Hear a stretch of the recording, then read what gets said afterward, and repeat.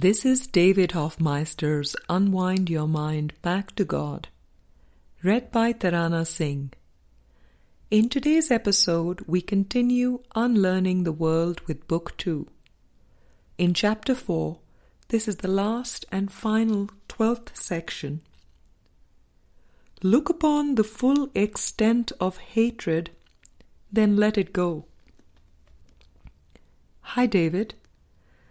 I'm tired of ACIM. I have been studying it for over 8 years. I have been going to course groups. I have been practicing both forgiveness and seeing the face of Christ in my brothers and sisters. I have more than a little willingness to be guided by the Holy Spirit to see my oneness with God. I feel that I have been at the point of the last step for a long time. I have been waiting for Jesus or somebody to take me across that little bridge into the garden of joy and inner peace promised by the Course. I know I cannot make it happen and that it has to be done for me. I have met over 100 Course students, including you. But you are the only one whom I regard as enlightened. Now it seems to me that the Course is a lottery game. Only 1 out of 100 or 1,000 or more ever wins the prize of Christ's final guidance into that garden. What kind of God is it that plays with us like this? Beloved one, thanks for offering what is on your heart. We will lift it up together to the Holy Spirit. Frustration and anger are the ego's reactions to the God it made. A God that plays with humans and grants enlightenment to only a select few in history. If this were God, then God would be cruel instead of loving. And you and I would be human. Our reality is spirit and lives forever and ever and ever. The real God wills only perfect love and happiness and has nothing to do with dreams of games and numbers and groups. God is abstract, and to know God in spirit is to remember the abstract.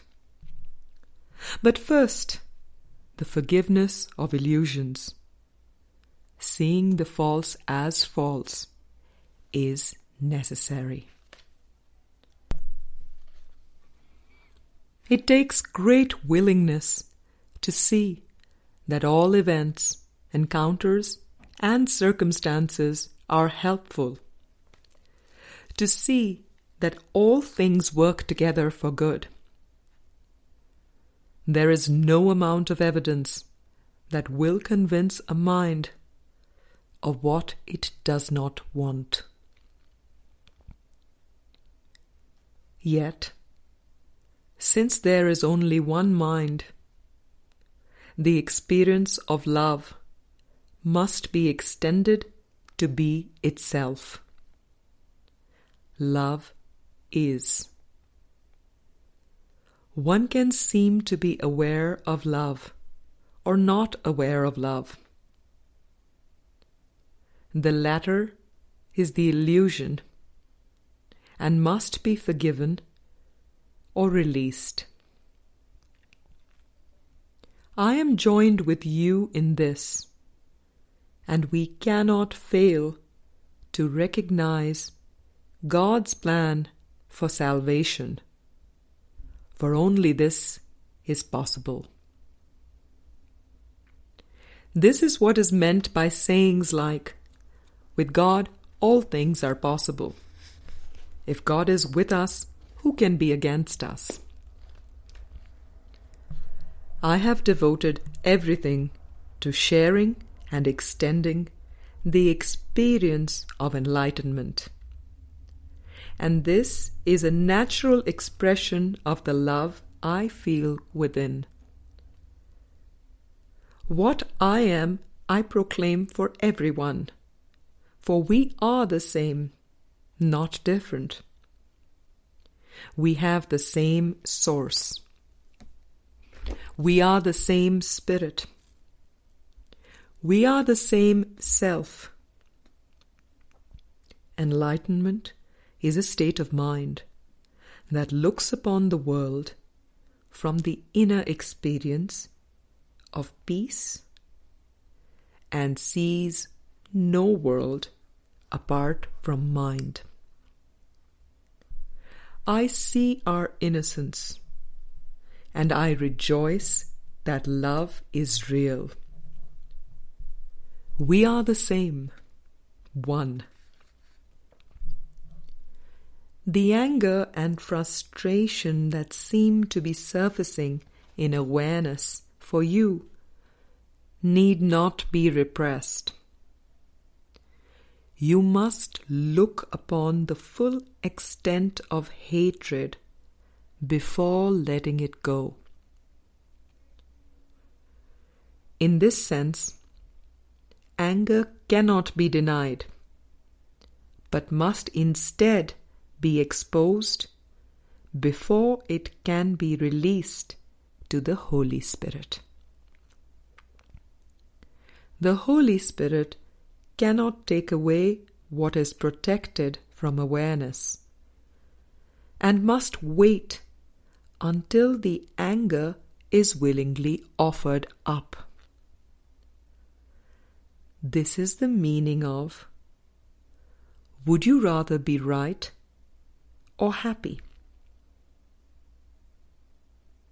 Identity confusion is the root of all anger, and no self-image or concept will stand in the light of truth.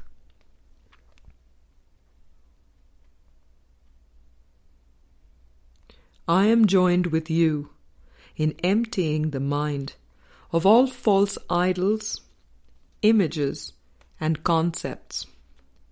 For God wills that light and love extend forever and ever in limitless and infinite being. This is truly natural. Holy are you, eternal, free, and whole, at peace forever in the heart of God. At one point, Helen asked Jesus to take her fear away.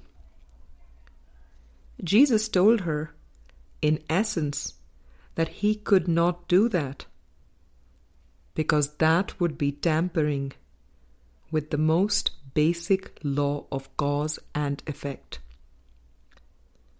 He could, however, help her with removing the limits placed on the mind that were producing the fear.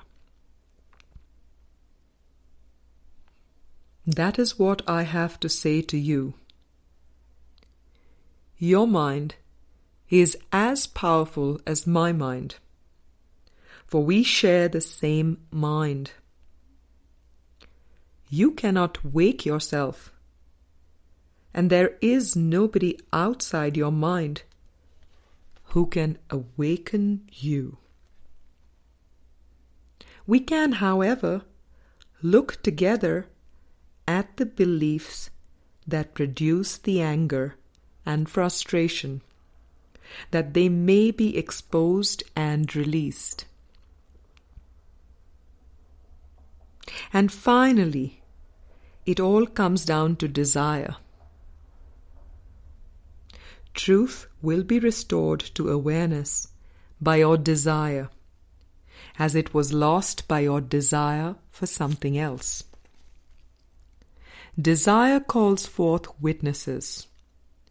Here are some messages from the Course that witness to help and clarity I am pointing to with the words I have shared. You may complain that this course is not sufficiently specific for you to understand and use. Yet perhaps you have not done what it specifically advocates. This is not a course in the play of ideas, but in their practical application. Nothing could be more specific than to be told that if you ask, you will receive. The Holy Spirit will answer every specific problem as long as you believe that problems are specific. His answer is both many and one. As long as you believe that the one is many. You may be afraid of his specificity for fear of what you think it will demand of you. Yet only by asking will you learn that nothing of God demands anything of you. God gives. He does not take. When you refuse to ask, it is because you believe that asking is taking rather than sharing. Text chapter 11, section 8. Think not that happiness is ever found by following a road away from it. This makes no sense and cannot be the way. Do you, who seem to find this course to be too difficult to learn, let me repeat that to achieve a goal, you must proceed in its direction, not away from it. And every road that leads the other way will not advance the purpose to be found. If this be difficult to understand, then is this course impossible to learn? But only then, for otherwise it is a simple teaching in the obvious. Text chapter 31, section 4. When you fail to comply with the requirements of this course, you have merely made a mistake. This calls for correction, and for nothing else. To allow a mistake to continue is to make additional mistakes, based on the first and reinforcing it. It is this process that must be laid aside, for it is but another way in which you would defend illusions against the truth. Workbook Lesson 95, Para 9. Salvation is no compromise of any kind. To compromise is to accept but part of what you want, to take a little and give up the rest. Salvation gives up nothing. It is complete for everyone. Let the idea of compromise but enter, and the awareness of salvation's purpose is lost, because it is not recognized. It is denied where compromise has been accepted. For compromise is the belief salvation is impossible. It would maintain you can attack a little, love a little, and know the difference. Thus it would teach a little of the little same can still be different, and yet the same remain intact as one. Does this make sense? Can it be understood? This course is easy just because it makes no compromise. Yet it seems difficult to choose, and to those who still believe that compromise is possible. Text chapter 23, section 3. This course will be believed entirely or not at all, for it is wholly true or wholly false, and cannot be but partially believed. And you will either escape from misery entirely or not at all. Reason will tell you that there is no middle ground, where you can pause uncertainly, waiting to choose between the joy of heaven and the misery of hell. Until you choose heaven, you are in hell and misery. Text chapter 22, section 2. I am guided to encourage you to revisit the epilogue of the clarification of terms section of the course, as well as the closing 5 paragraphs of the Song of Prayer.